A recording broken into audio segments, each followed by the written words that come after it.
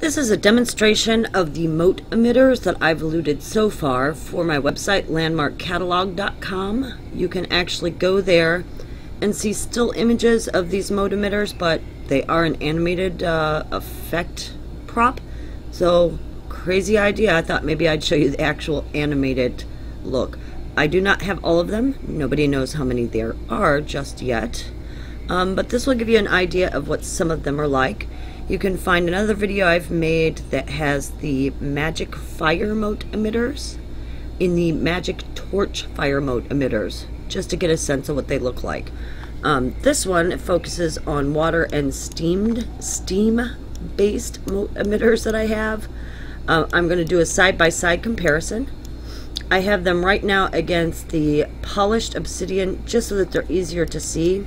I like that for my website and for things like this, because it is so shiny and dark. Some things are easier to see on these dark backgrounds. So first you have on the left the water drip mote emitter. Okay, water drip mote emitter. If I zoom in a little, you'll notice that it's a heavier drop. Makes me think of the icicles melting outside of my house right now. The one on the right is the jungle water drops. Jungle water drops. And then here, and that's more of a round drop, kind of like condensation drops. Probably why it's a jungle. Of these two, you can see the actual mote emitter is this little doodad right here, this little triangular thing. For whatever reason, this one only drops down below. This one kind of is in an area, so it starts a little bit above, but then drops down below as well.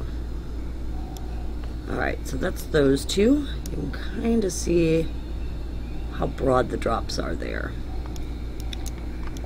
The next one is the water geyser warning. So this is, if you know what a geyser is, or it sprays out the steam and God knows what, depending on the geyser.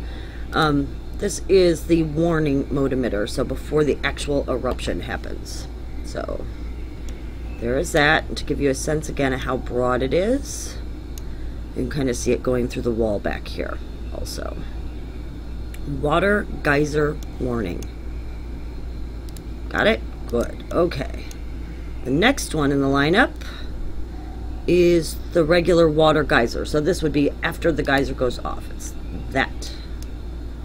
And you can see it's very tall. This is a really big effect. All of these are at their natural scale. You can use tweak mode by right-clicking on any of these. Choosing tweak mode, they change the controls a little. And you use this function to scale things up and down. I'm just going to leave it at its natural size for now, though. So I'm going to turn that one off so we can get the next. The next one I've put down here is the Hot Springs Steam.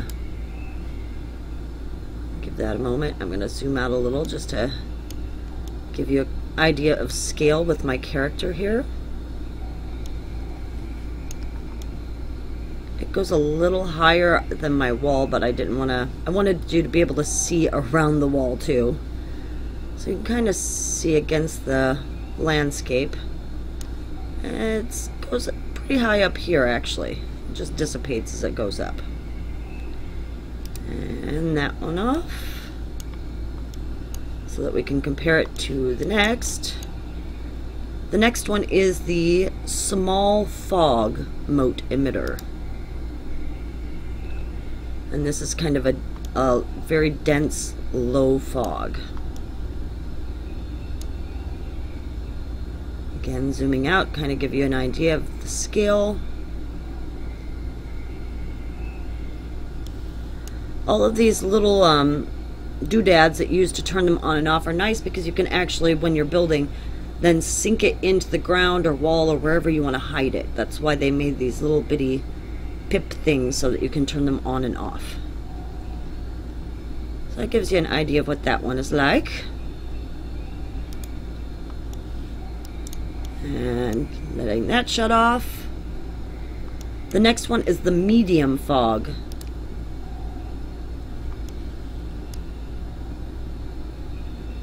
This one covers a much broader space.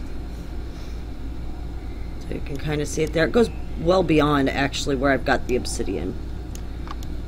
Kind of fades out. Actually, let's put a little more obsidian over here so you can see it. There. Now you see why I choose the obsidian. It's a little easier to see against a dark background. When you're in-game, I think it's also a little different than a video because, you know, you'd be walking through it, so you'll notice it a little bit more.